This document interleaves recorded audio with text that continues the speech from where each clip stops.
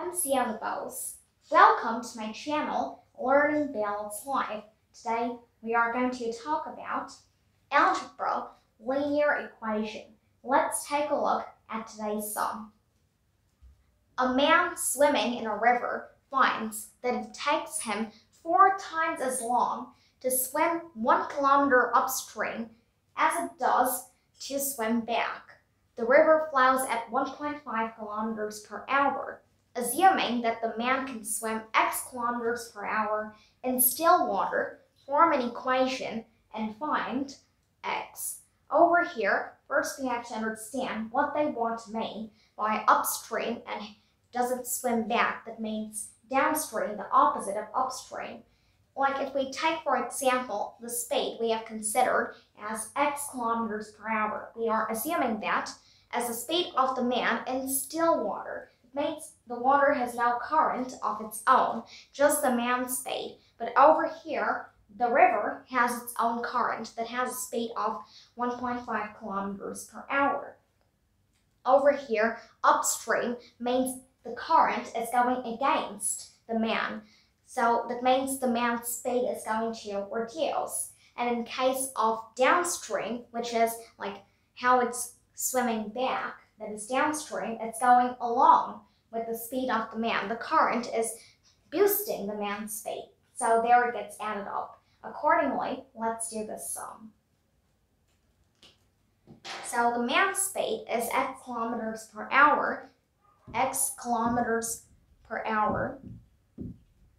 in still water. Now, the mode of the equation is the time. Over here, it takes 4 times as long to swim up 1 kilometer upstream as it does to swim back. That means downstream is faster over here. The speed of the man, ultimate speed downstream, is actually x plus 1.5 kilometers per hour.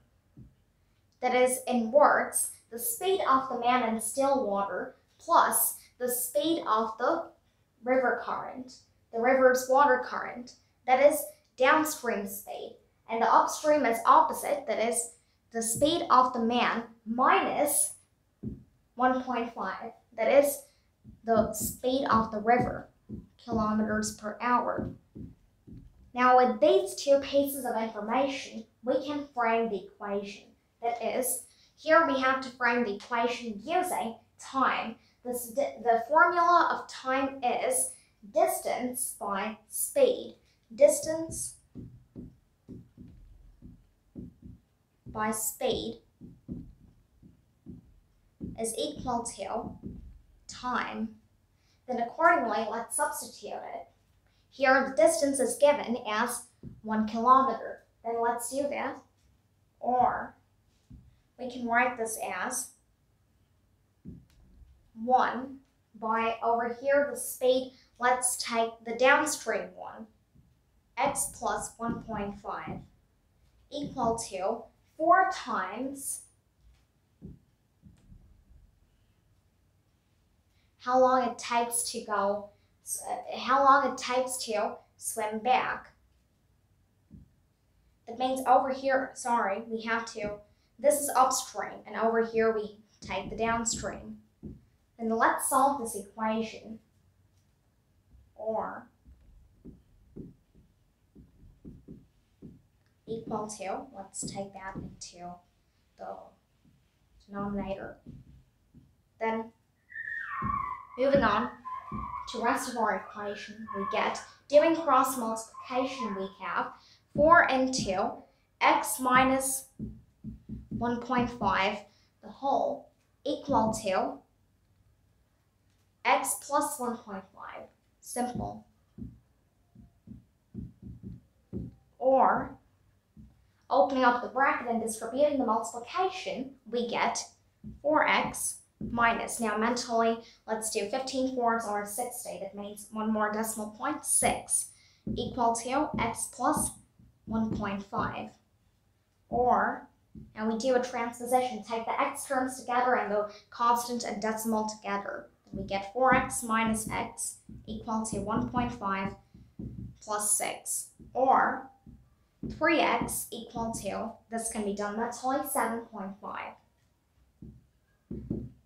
Or x equal to 7.5 by 3. Let's do that mentally.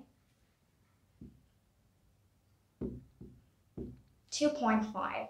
That means they have asked the value of x. That means we don't have to write any word answer over here, just the value of x. Therefore, x equal to 2.5. This is our final answer.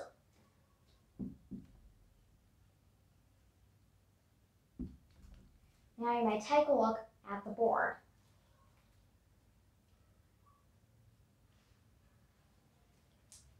Hope you enjoyed this episode, and please like, share, and subscribe my channel, and stay tuned for more videos. Thank you.